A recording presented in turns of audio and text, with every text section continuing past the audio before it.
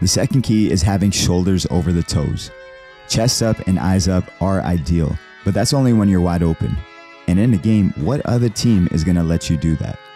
When you're driving aggressively, your shoulder is often over your toes, but when you get to training, kids are told to keep their eyes up, which ends up leading their chest to be up in an unrealistic driving moment.